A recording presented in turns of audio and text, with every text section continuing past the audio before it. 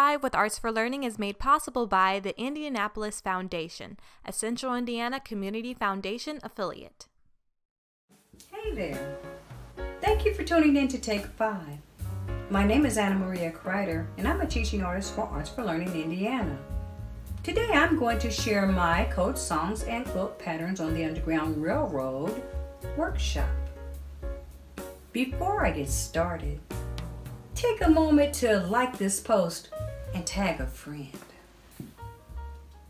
During slavery in the United States, slaves would use hymns and spirituals as a form of code.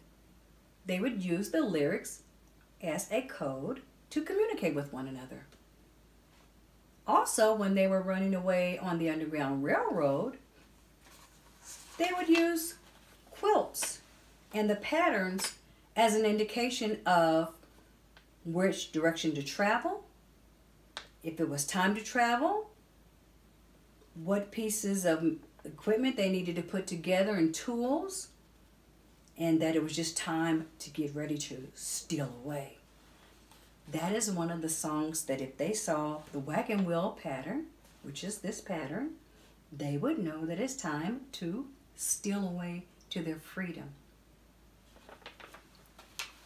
If they saw the drunkard's path, they would know that it's time to look out for a zigzag path, or just the path was not going to be straight, it was going to curve. Gave them a good warning. So these quilts would be laid over window sills. They would be laid over doorposts. They would also be laid over fence, sometimes trees. Sometimes someone would just draw a pattern in the dirt so that the slaves knew which way they were going. This pattern is the star. And the star that they would look for when traveling would be the North Star that sits on the Big Dipper. So if you heard, follow the drinking gourd, follow the drinking gourd, for the old man is a-waiting for to carry you to freedom, follow the drinking gourd. That is a song that would be affiliated with this pattern. Another pattern that would be commonly used on the Underground Railroad would be the monkey wrench. Now, it's been said that the monkey wrench was the wise person on the plantation. If you wanted some wisdom, if you had a question to ask, you would go see this wise person on the plantation. They called that person the monkey wrench. Also, if you saw the monkey wrench pattern, you would know, pull your tools together. Let your children and family know, if you had any with you, that it was time to go. If you're running away by yourself, you just would need to know the items that you needed to take with you to keep yourself safe.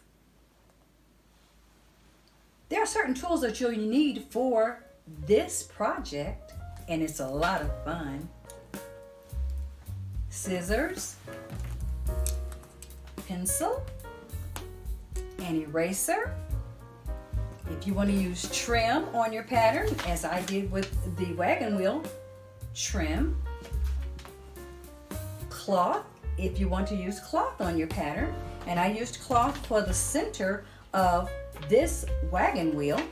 I used cloth for the backdrop or background of this star pattern, cloth for this pattern, and cloth for the center of this pattern. Also, you'll need glue, cloth pins, crayons or pencils, color pencils, or you can use some like myself.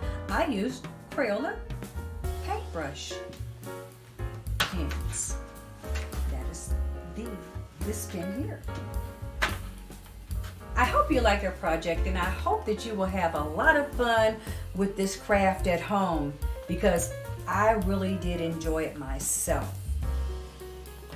I want to thank you for joining Take 5, and be sure to join us the next time for another exciting program.